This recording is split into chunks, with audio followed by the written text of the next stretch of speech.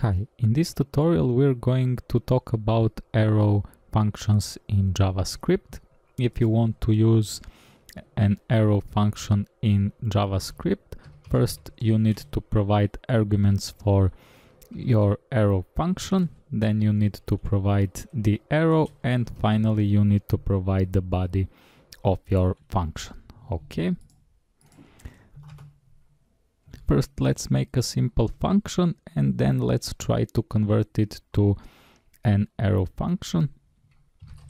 So I will create a function that is going to have two arguments x and y, and it's going to return the multiplication of these two numbers. So it's going to return x times y.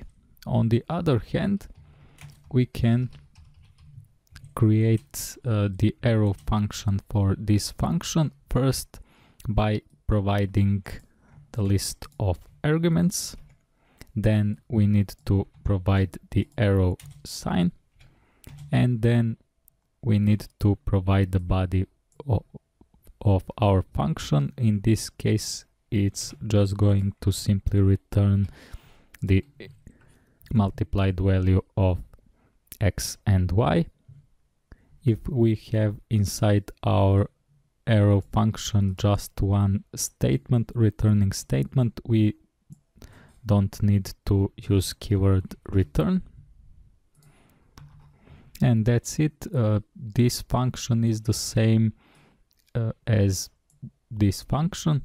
We can also say that default syntax for our arrow function is to provide first a list of arguments, then to provide the arrow, and finally to provide the body. And if you have just one statement in your body, you don't need to use curly braces, and if you have just one argument, you do not need to use parentheses for just one argument. You can say, for example, let's say y maximum, and then we're going just to return that y maximum value.